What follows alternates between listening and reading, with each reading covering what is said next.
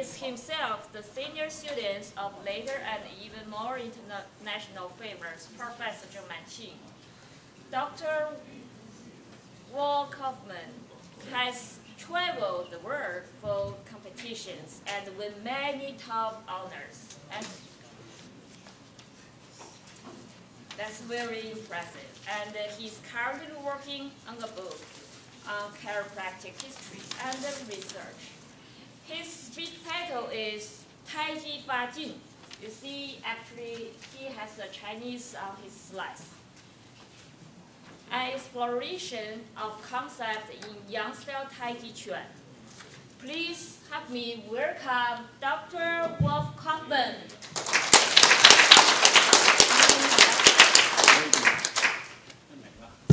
That one? Yeah. Okay. Just keep a distance. You bet. Don't feel too close. Right.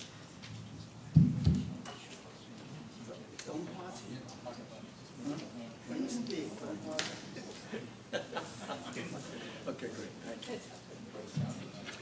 So, I've been trying to learn Chinese for a long time. So that's not my Chinese. That's my older brother, Julian. Thank you for translating my slides. So I brought pretty much the same lecture from last year, because last year we got way behind time, and so I did like a 10-minute thing. And it's such a good topic that that I wanted to make sure that we covered it. So by a show of hands, how many people practice Tai Chi practitioners are in here? How many of you practice Tuoi Shou? Show of hands. How many people practice Tuoi Shou in your Tai Chi? Tuoi Shou. Push hands. Tuoi Shou. Higher. Let me see. Yeah. Okay. Yes. So, so how many of you practice Tai Chi but don't practice push hands? Okay, not that many. Some. So I would urge you to overcome your shyness, right, and practice Tuoi Shou. Professor Zhang considered it an essential part of Tai Chi learning. And I think the reason is because, you know, there's meditation all over the Eastern world. But the martial arts lore, the Qi, cultivating Qi, is only in China. And so none of these martial arts, none of these meditative disciplines have a lore of martial arts, because the body doesn't develop in the same way. They have prana and they talk about internal energy, et cetera, but it doesn't develop in the same way. This is unique to Tai Chi and to the Neijia.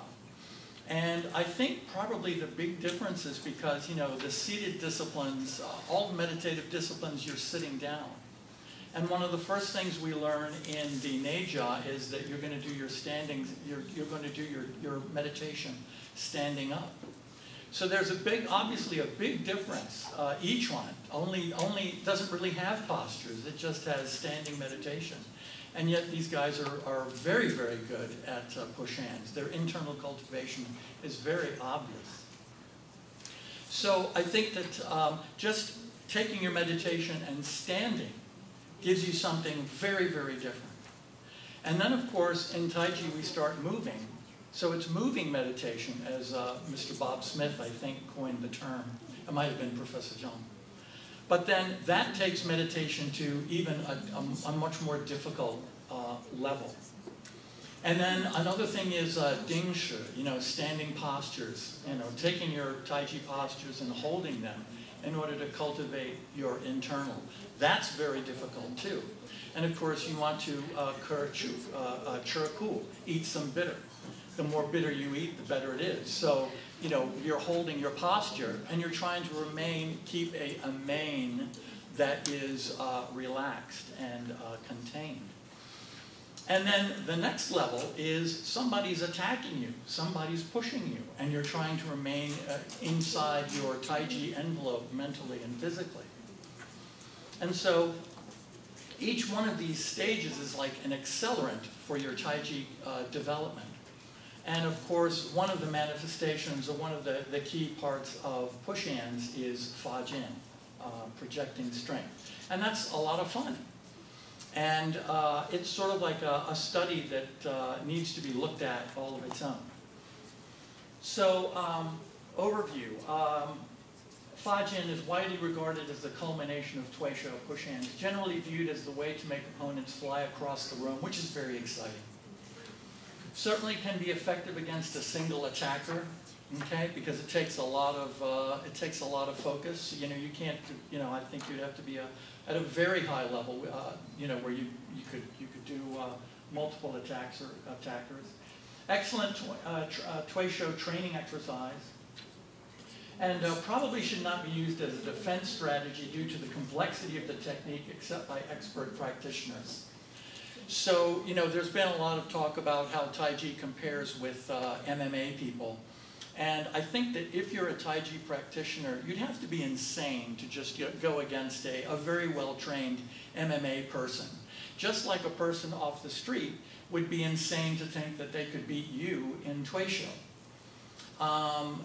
MMA is a distillation of the most efficient fighting techniques, the most efficient pieces of fighting techniques from all over the world, and people say 5 of them, 5 different schools of thought.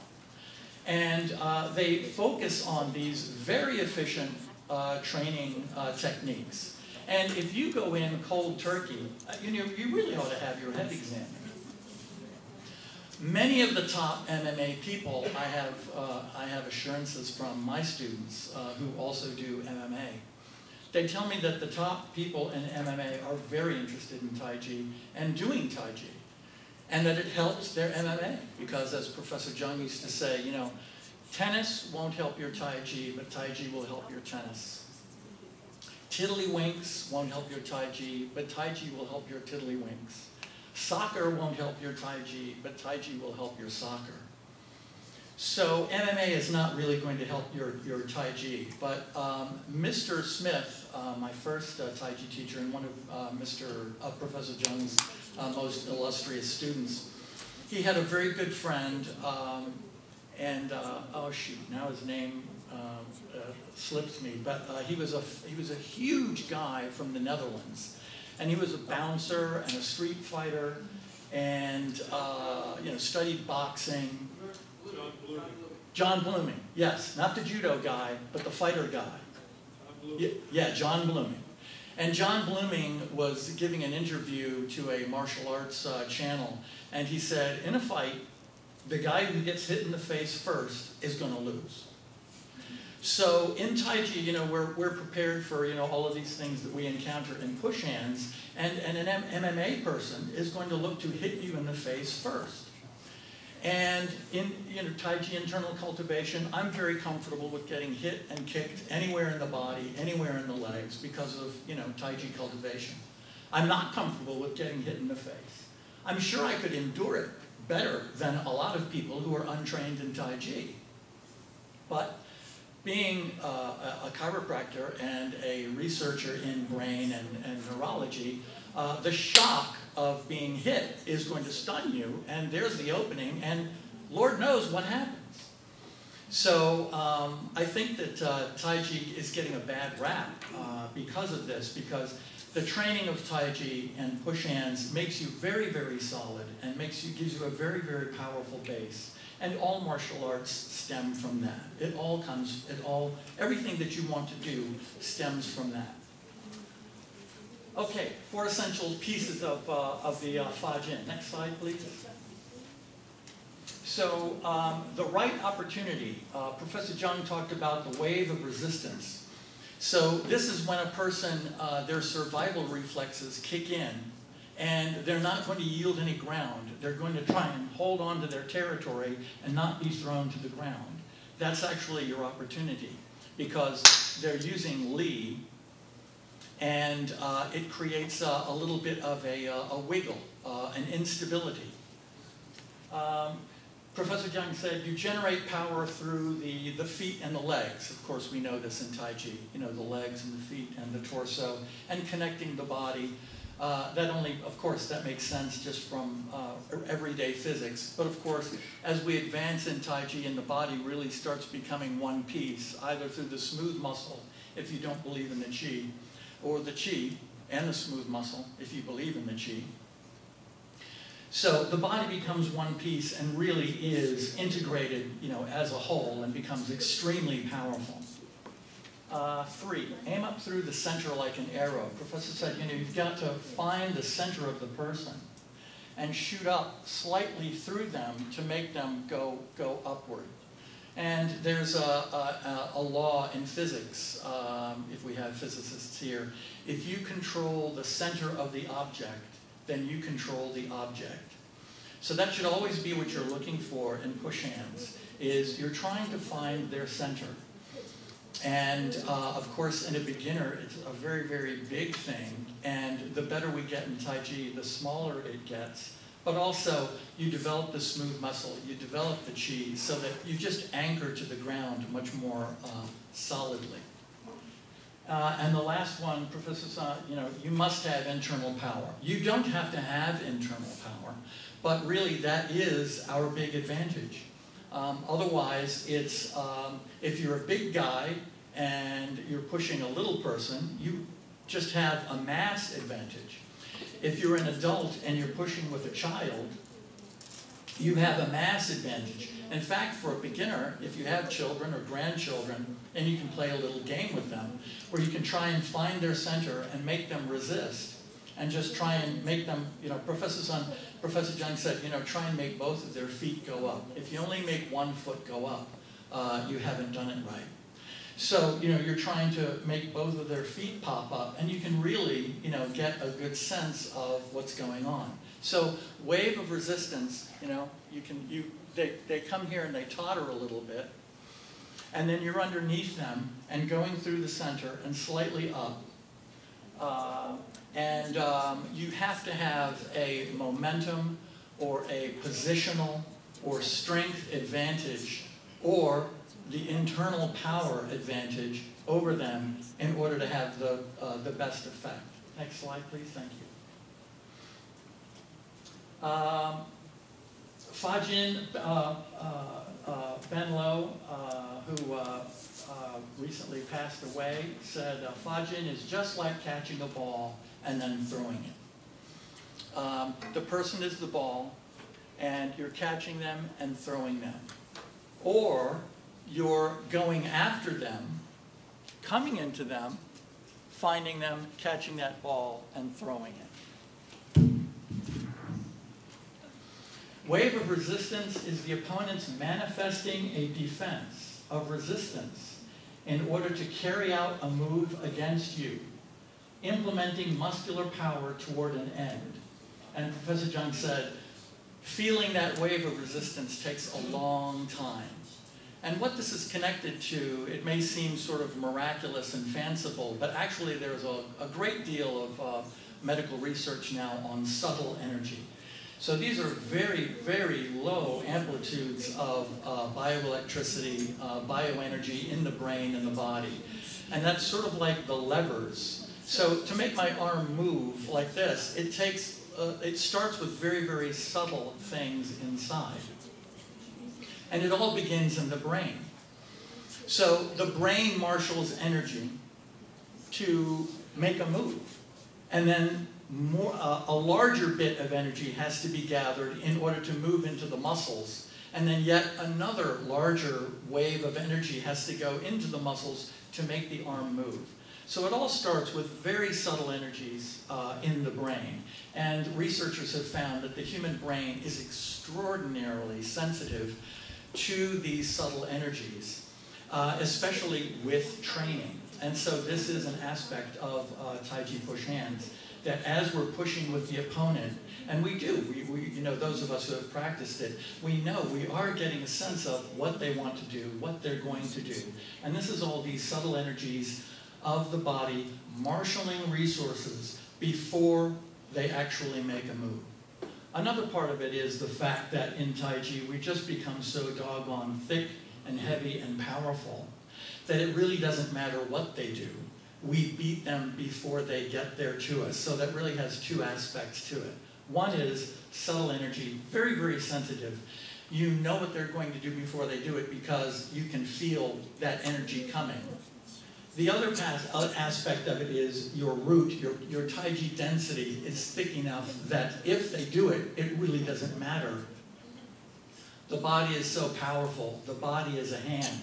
So instead of pushing them with your hands, you're just pushing them with your body that's very, very powerful here. So you haven't moved, and yet you beat them because when they come there, they find, oh my gosh, he's very thick, he's very powerful, and he's taking advantage of what I did against him. Internal power refers to the peculiar power cultivated by long Tai Chi practice, i.e. the Qi, or perhaps the accumulation of smooth muscle as verified by numerous medical authorities studying the health benefits of Tai Chi. So, a lot of people, I don't know, they don't believe in Tai Chi, and Qi, that's fine. I think you come to a point where there's just no other way to describe it. Qi is an engine for cultivating Qi, and that's all there is to it. But if you don't buy that, all medical authorities who have looked at Tai Chi in earnest see the tremendous change in the body to smooth muscle, and that's really, really good for your health, and it's very, very powerful stuff. Internal power, root, is much like the anchor or the brace behind a cannon that gives it the foundation to propel the cannonball with great force. If the cannon is not braced to the ground, or weighs less than the cannonball, then the cannon will fly off as the projectile. Without root, one practitioner has little advantage over the opponent, and TaiChi looks like wrestling. So if two people are relatively equally matched, and one doesn't have a mass advantage, even an this internal mass advantage over the other one, it looks like wrestling. And so then you're going to have to practice Fajin. You have to be very cooperative with each other. And of course, as Professor said, you should practice with all different types of people because everybody's different. So if we had a cannon and we kicked up the legs and then we blasted off a shot, you know, if that cannon weighs less than the cannonball, you know, it's going to go out that window. That cannon has to be anchored to shoot that cannonball. So it's very much the same thing. And as people get better in Tai Chi and they have more of that relative advantage over others, that's kind of what we're looking at. Next slide, please. I already talked about this. The wave of resistance is that subtle energy. Yes? For good Tifan, we want to have very light touch so as not to alert our opponent to our plan to attack the wave of resistance. We want to let the wave of resistance pass. The wave of resistance is they're throwing themselves at us to keep us from moving them. So we don't want to collide with that. We want to kind of get out of the way of that, let it go. And then once that's passed, it's like the other side of the wave. Then they kind of have lost their balance. They're at a reset, and you're taking advantage of that reset. Does that make sense? I'm sorry, let me go back to that slide. We want to let the wave pass, get in rhythm on the other side, under the opponent, and then project the opponent away with whatever degree of power we choose. So we all have heard about using 4 ounces in Tai Chi. But Professor said that when you're actually pushing somebody out, you use whatever force is necessary. So it's going to take much less force because you haven't met their resistance. You haven't met their attack. You've let that attack go, and then you step into the breach. You step over that wave, and then, oh, you know, that's when you do it. And if they're a big person, or if you're slightly off their center, you know, oh, it might take more power. Okay, next slide. Methods for increasing internal power and push hand sensitivity. So my older brother Julian earlier talked about you know, your Tai Chi practice. Basically, and you know, it's all the same thing. If you want to be serious about getting health benefits from Tai Chi, Whether you want to practice Tui Shou or not, whether you want to look at the martial arts aspects, it really doesn't matter. You have to do it the same way. And I think you have to, chirku and push yourself. And, get those legs working and meet yourself wherever you are and go a little bit beyond where you are to challenge yourself and make sure that you're progressively challenging yourself as you go along. And the health benefits that come from this appear to be very clear. From my reading, there's like two schools of thought in Tai Chi research. There's those that say it really doesn't have that much effect, and there's that say it is clearly the best thing going, as the Harvard Medical School book on Tai Chi says. And I made a guess a long time ago that it was the seriousness of the practitioner. It was how much of serious Tai Chi work that was determining those two results. So, holding postures, let's go back to that slide, please. Okay, holding posture work, Ding Shi. So this was very big with Professor Zhang and Ben Lo. So you're separating weight, as Ben Lo said. You're taking a step towards your posture and holding that foot up about an inch off the ground and working with your balance there and holding it maybe for a few breaths. And then you move into your posture. Next, Ding Shi or standing work. Ben Lo would say, pick your favorite posture and hold it for a long time. Professor Zhang, in his black book, I think Tai Chi Calisthenics, Tai Chi New Method, the one with the black cover. He says in there, he shows the picture of himself, doing standing, and he says specifically, do not ignore this method. Do not ignore this practice. Okay, so exercises to prompt the push-ins partner to employ force. This can be, okay. So if you want to explore Tifang and that wave of resistance, you get with a person and you stand in your 70-30 stance. And Professor would have people slide back all of their weight to 100% and then try and neutralize here. And then what you're trying to do is find that resistance or find their center. And don't just blast through it, but sort of get them to wiggle a little bit, okay? Kind of wiggle them like a blade of grass. Find that, get in rhythm with that, and then push through it. So, and at Shizhong School, they had a long hall, a long wall, a brick wall with varnish on it, very shiny, very pretty. It was a beautiful place, like an art museum. I've never seen a martial arts school anywhere in the world that looked like that. And so that's where people practice push-hands. And the people who had their back against the wall would practice neutralizing. And the people facing the wall, pushing them, would focus on the yang, or the pushing them out. 5 minutes. Great, thank you.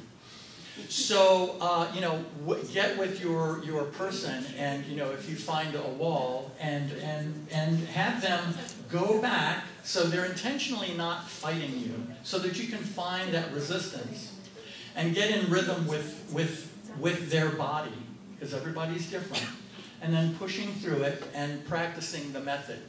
I have a student here, Clement. Come on, Clement.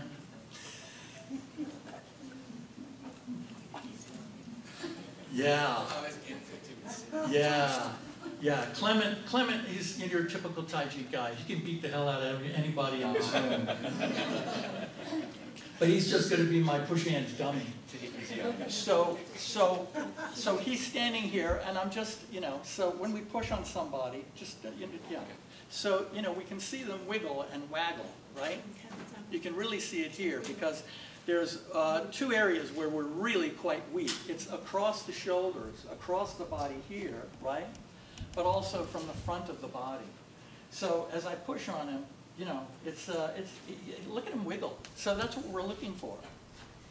So he's wiggling, and if he pushes at me, like I said, I don't want to just try and confront that. So if I'm pushing on Clement, and I push slowly. Now resist. So he's resisting me. I don't want to, let's stand this way. I'm pushing on him, and he's resisting me. I don't want to just try and blow through this, right? It's not efficient. So you want to let go and let him come back to rest. You see, that's the wave of resistance. Resist me again. Okay. So I'm pushing him. I'll tell you. Okay. I'm going to push him. Okay. So I'm pushing him, right? Okay. He's resisting, and I let go. All right. So that's what it is. I don't want to just kind of like football and blow through him. Okay. So take a slightly larger stance. That's on that same line.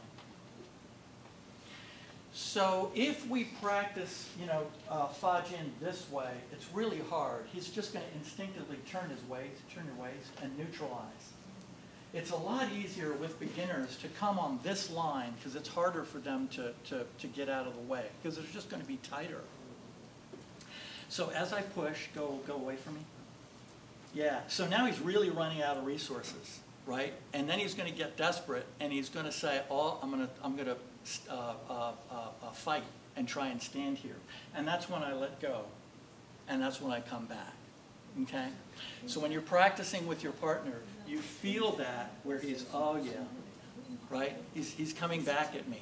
So then I let that go. I don't jump on that. I don't try and pulverize him with that. I try and work with it. So here, okay, right. So go back, right. So there it is, and right.